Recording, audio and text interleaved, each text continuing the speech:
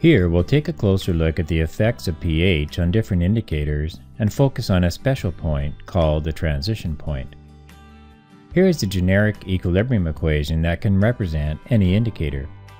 As an example here, we'll consider an indicator where the acid form HIN is yellow and the base form IN- is blue.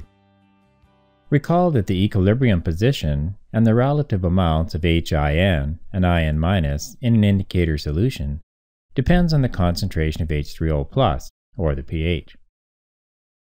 If we add an acid to our indicator, which is the same as decreasing the pH, the hydronium ion concentration will quickly increase. The increase in the concentration of H3O+ is a stress. The equilibrium will counteract this stress by shifting to the left. The result is the concentration of the acid form, HIN, is higher than it was originally, and the concentration of the base form, IN-, is lower than it was originally. So when an acid is added to an indicator, the concentration of the acid form, HIN, becomes greater than the concentration of the base form, IN-. Now we'll add a base to our indicator. That's the same as increasing the pH. The OH- from the base will neutralize some of the H3O+, and the concentration of H3O+ will decrease.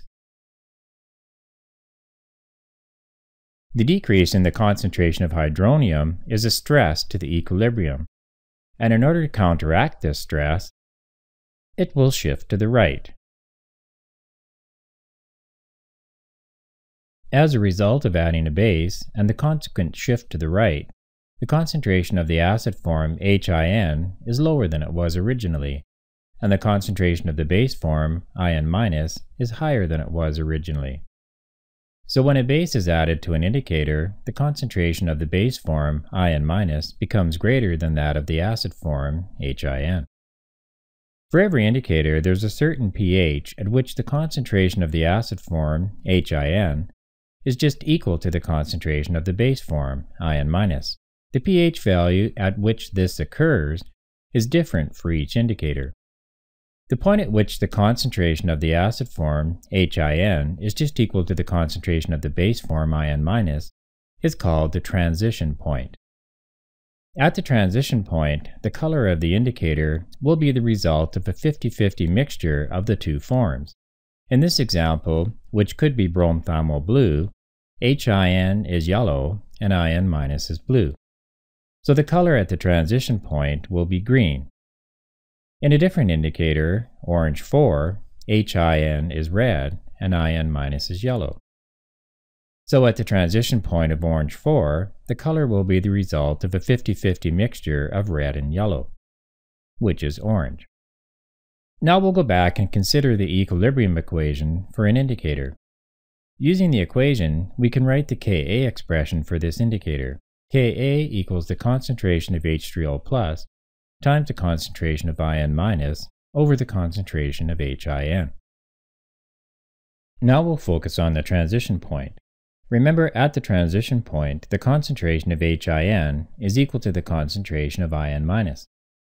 So at the transition point, because the concentration of IN- and HIN are equal, they can be cancelled out of the expression. So at the transition point, we can say that the Ka of the indicator is just equal to the hydronium ion concentration. Remember, this is true only at the transition point.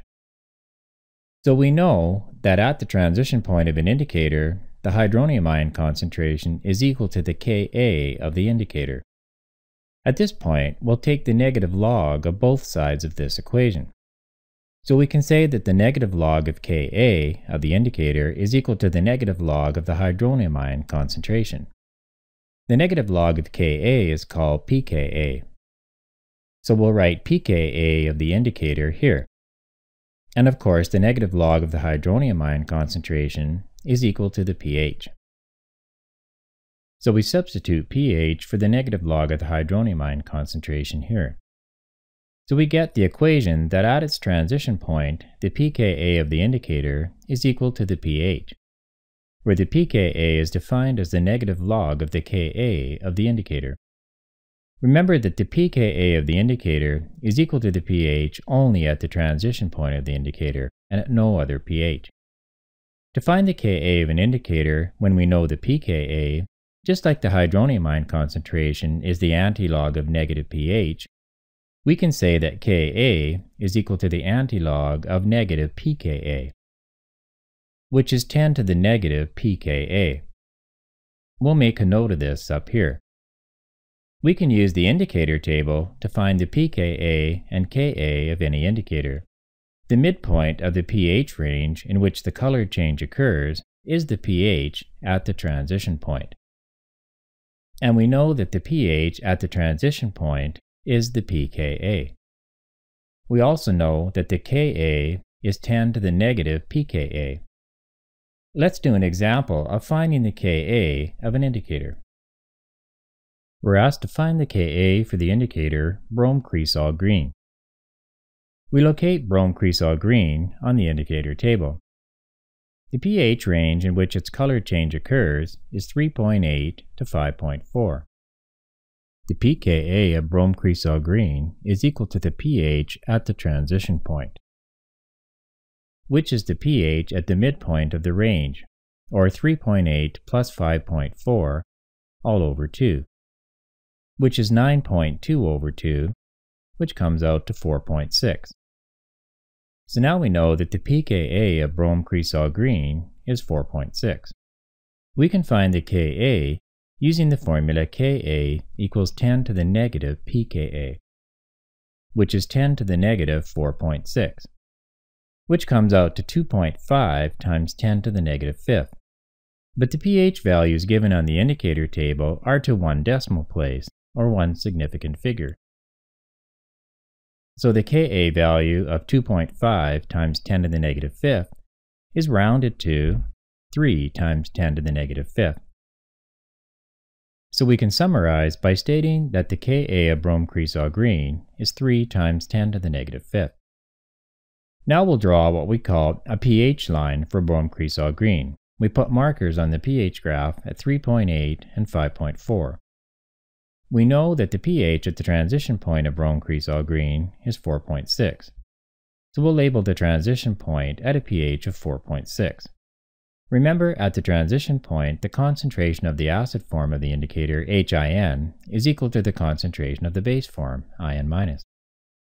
For brome cresol green, if the pH is anywhere above the transition point, 4.6, the equilibrium favors the base form, IN-, and the concentration of IN- is greater than that of HIN.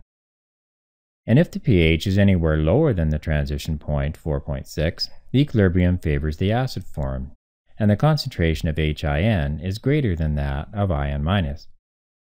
Study this diagram. You should be able to draw a similar diagram for any indicator on the table.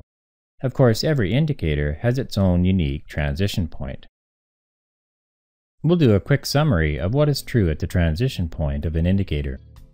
By definition, at the transition point, the concentration of the acid form, HIN, is equal to the concentration of the base form, IN-.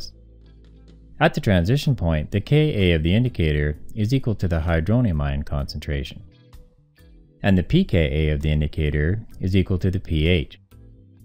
And the color is a 50-50 mixture of the colors of HIN and IN-.